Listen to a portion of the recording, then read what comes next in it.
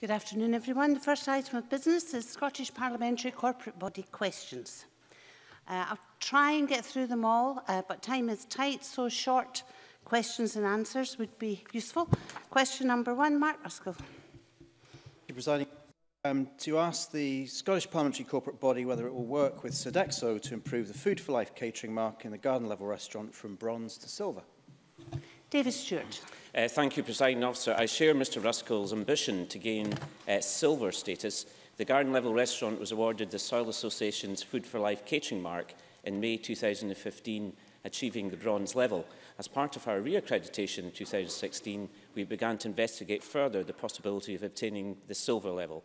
The work is ongoing at present, and we're working closely with Sodexo. We do hold a number of other important accreditations, including the Healthy Living Award Plus, the Marine Stewardship Council for Sustainable Food, the Red Tractor status, the British Lion Quality Mark for free-range eggs, triple certified coffee and RSPCA Freedom Food. Mark Ruskell. Could I thank David Stewart for that response? Today, of course, is International School Meals Day. We have 20 million Food for Life meals being served annually in Scotland, many of which are in our schools. I know that one of the challenges about moving up through the Food for Life programme is in terms of allocating enough budget for ingredients. So perhaps the corporate body and Sodexo might like to take some advice from our schools in Scotland that are doing some excellent work. In fact, I know a number of schools that have actually reached the gold standard and have got high levels of ethically sourced ingredients and even organic ingredients in school meals menus. And of course, they're working to a very tight budget. Dave Stewart. I think Mr Ruskell makes some excellent points about looking at best practice. I'll ask officials to liaise closely with schools to look at the work they've carried out. As members will be aware, to achieve the Silver Award, there's a requirement to produce more organic produce. We're looking very closely at this, but I would welcome any best practice from any member in the Chamber today. Question number 2, John Mason. Thank you. To ask the corporate body what plans it has to make the online payslip service more user-friendly and easier to access. David Stewart. Thank you, Presiding Officer. The EHR online payslip service was originally introduced in 2010 to ensure that payslips are readily accessible to members, member staff and SPCB staff on an on-demand basis. This has provided enhanced security along with environmental benefits such as saving paper and significant cost savings. We of course welcome user feedback on this, and supplementary systems are based on previous user feedback. An upgrade was completed in 2015, making it easy for users to reset their own password on an automated self-service basis to avoid delays to access out with normal business hours. John Mason.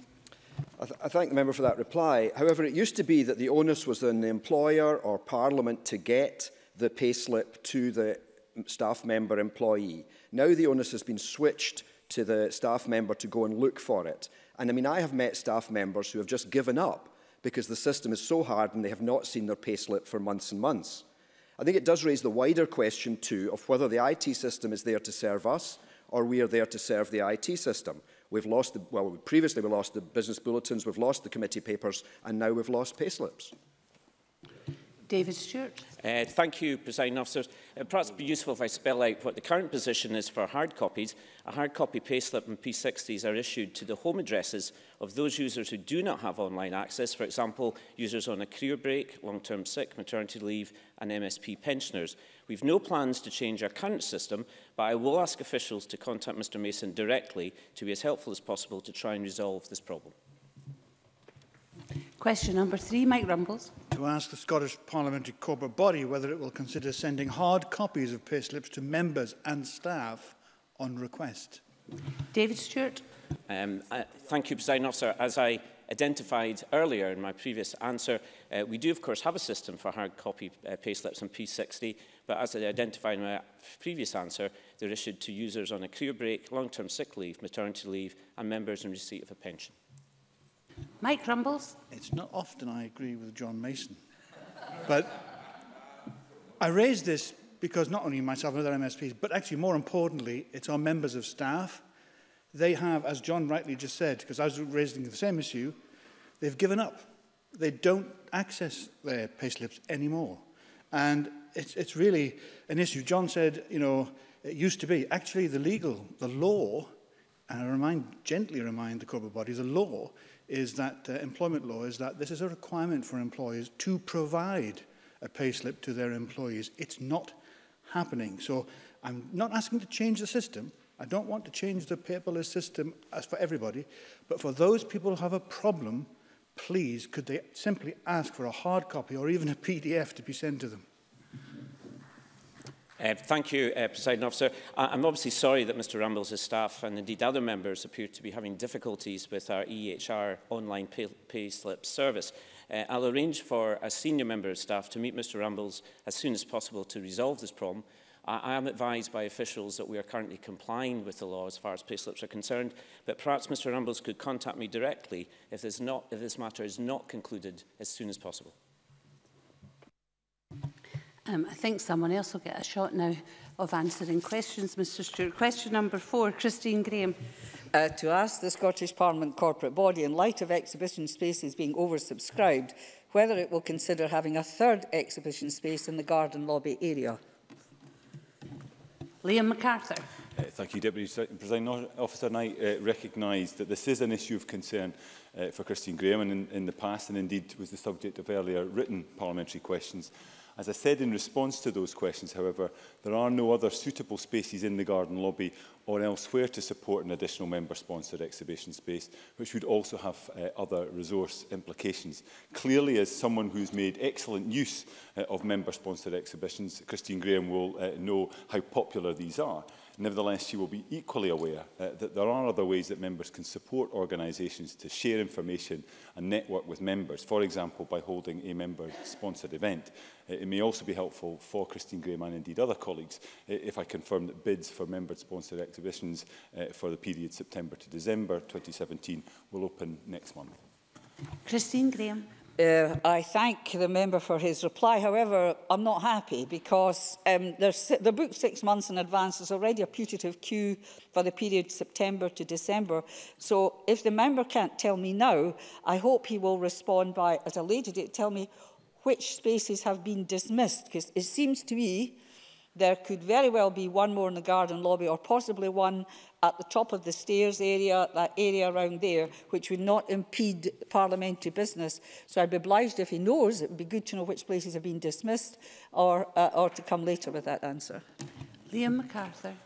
I thank Christine Grahame for that, and I'll certainly ensure that the information that she's asked for is provided to her at a later date. I think, as she will appreciate, not least in her role as Deputy Presiding Officer, space within the building can be under considerable demand at key periods. I think within the garden lobby in particular, it's used by a great number of building users. But I think the request she's made in terms of more detail on the spaces that have been looked at and the reasons why those have been rejected is a perfectly reasonable one, and I'll assure she's provided with that information.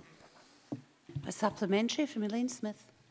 Thank you, Presiding Officer. In the spirit of supporting International Women's Day, would the SPCB give consideration to a specific exhibition space, perhaps in the front lobby, to celebrate women? And to put this request in context, last night at the Women's Dinner, I was told there are more memorials to animals than women in Edinburgh.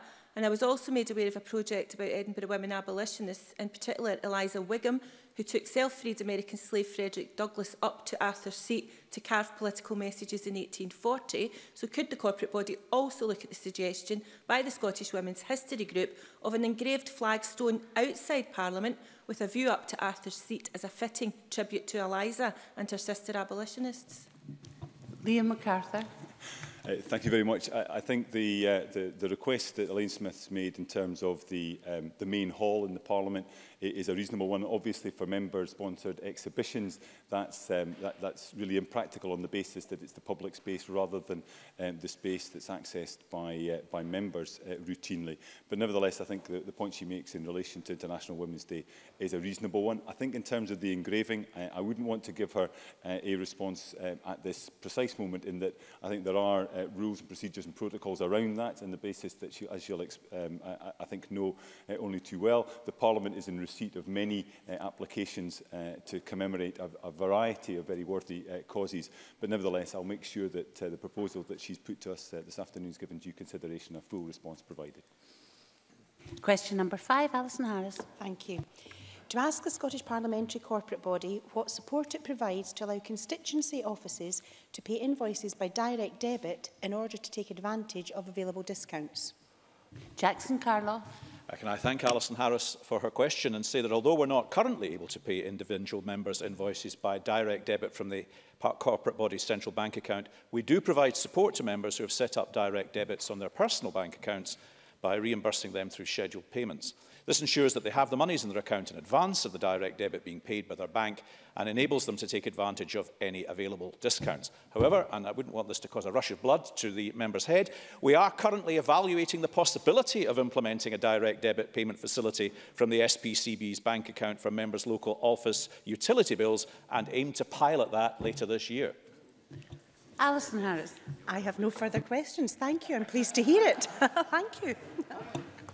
That is such a welcome response, Ms Harris. And I think it's probably a first for this Parliament.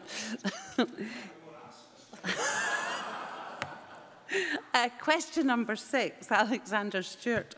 Thank you, Presiding Officer. To ask the Scottish Parliamentary Corporate Body what measures it takes, especially during inclement weather, to ensure that the garden lobby floor is as safe as possible for staff and visitors. David Stewart. Thank you, Presiding Officer. To make the garden lobby as safe as possible, we have barrier mats at all the entrances to the Parliament, and from October through to April, when more inclement weather is likely, we will increase the number of barrier mats. The mats are designed to help prevent dirt and moisture being walked into the building. The mats are removed every 2 weeks for laundry and immediately replaced. In addition, where there is heavy rain, the janitorial team will do more regular checks of the garden lobby. In order to prevent any build-up of grit or dust, the garden lobby floor is cleaned on a nightly basis. This is done between the hours of 1 and 2 a.m. to ensure that the area is completely dry before the building opens. Janitorial staff also respond immediately to any reported spillages anywhere in the building. Alexander Stewart. Thank the member for the answer. He may be aware that during the day of the Doris bad weather, Presiding Officer, with the storm, my own secretary found herself a victim to coming through the garden lobby and falling at that location. Can I ask that in future maybe risk assessments are put in place and that signage could be thought about? I'm sure this is not the first time someone may have had that type of incident, but I have to put on record the support she received from the janitorial staff and from the security staff who dealt with first aid and then took her to A&E. And I think that that proved that when there was a situation like that, that there was opportunities for people to support and to ensure that the individual was supported. Thank you. David Stewart. Presiding Officer, obviously I'm very sorry to hear that a member of Mr Stewart's staff had a fall, and I'm sure we all wish her a very quick recovery. We of course keep our procedures under review, and Mr Stewart's already given us a couple of very good ideas which are obviously passed through to officials. Obviously we also encourage staff and members to make sure that if there's any spillages or problems with the garden lobby, that we use the facilities management helpline and make sure that they are told immediately so that the staff can action the issues. And again, please pass on my regards to your member staff. And a quick supplementary, Christine Grahame. Yes, can I thank Alexander Stewart for this question, because it isn't just a matter of wet floors. There are surfaces within this building, particularly for women wearing court shoes, which are always slippy, and there have been a few near misses and falls. And I wonder what assessment has been made of the general floor area for shoes in this area, not just when it's wet. David Stewart. I think the member makes a useful point. Clearly, there's different surfaces in the Parliament, particularly the Kimini granite surface appears to have had more reported slip accidents than other floor surfaces. We obviously take these slip accidents very seriously. Obviously, I'm not responsible for the footwear of the member, but I would hope that we are looking very carefully to ensure that there isn't any slips, because we have a duty of care as employers to make sure that we live in a safe environment. That ends Scottish Parliamentary Corporate Body questions. Thank you, everyone. And we'll move on to the next item of business.